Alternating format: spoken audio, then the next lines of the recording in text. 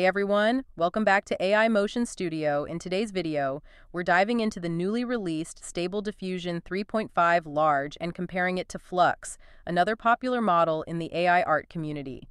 If you're interested in AI image generation, you're in the right place. We'll explore the strengths, weaknesses, and potential of these two models to find out which one suits your needs best.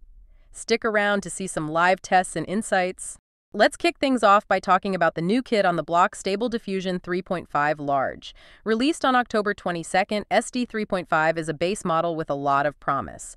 Unlike distilled models like Flux, which are more fine-tuned for specific tasks, SD 3.5 is more versatile and designed for various styles and artistic approaches. SD 3.5 delivers on photorealistic portraits, impasto, watercolor, and even anime styles. It's great for creating a wide variety of artistic styles and has strong potential in blending realism with abstract art. The model handles prompts with surprising accuracy, even with complex instructions like combining anime and photorealism. Being a base model means it's incredibly customizable, and with community-driven training, it can improve over time. Now let's talk about Flux. Flux is a distilled model, meaning it's already fine-tuned for specific tasks like upscaling and generating high-resolution images. This gives it an edge when you need high-quality, large-scale images without much fuss. Flux is designed for high-resolution output, something that SD 3.5 struggles with at larger image sizes. The model is great for precise object interactions, making it ideal for commercial projects where accuracy is key. Now let's compare these models in some key areas. 1. Aesthetic versatility. SD 3.5 stands out here as it can generate a wider variety of styles, from realistic portraits to abstract art. On the other hand, Flux is more rigid but excels in specific high-quality outputs. 2. Resolution and scalability. Flux wins hands down in this area. SD 3.5 is limited to about 1 megapixel images and struggles when generating larger ones, while Flux handles high-resolution outputs efficiently. 3. Customization and future potential. SD 3.5 has massive potential thanks to its open-source nature. It's a model that can grow with community input, making it an exciting prospect for developers who want to fine-tune their own versions. No model is perfect, and that includes both SD 3.5 and Flux.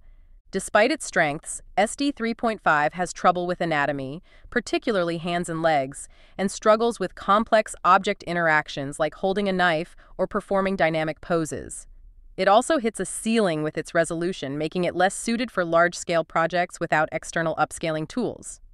Flux, while excellent at high-res and object interactions, is not as flexible or versatile as SD 3.5. It's designed to be highly specific and optimized for certain tasks, which means it's less adaptable for artists who want to experiment with different styles. Now let's put these models to the test. I'm going to run a few different prompts through both models and show you the results. First, a photorealistic portrait. Watch how SD 3.5 delivers smooth skin tones and realistic details, while Flux ups the ante with higher resolution. Next, an anime-style illustration. Here, SD 3.5 shines, especially with its strong ties to anime-style generation thanks to Lion's involvement in training. Flux, while capable, doesn't quite match the versatility and style here. Finally, let's look at hands and object interactions. SD 3.5 continues to struggle with anatomy, while Flux handles the objects more gracefully.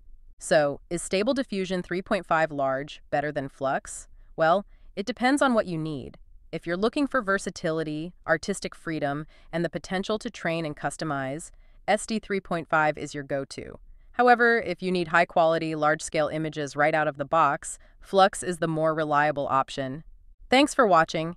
If you found this video helpful, or you'd like to see more in-depth tutorials on SD 3.5 or Flux, don't forget to like, share, and subscribe for more AI content. I'll see you in the next video.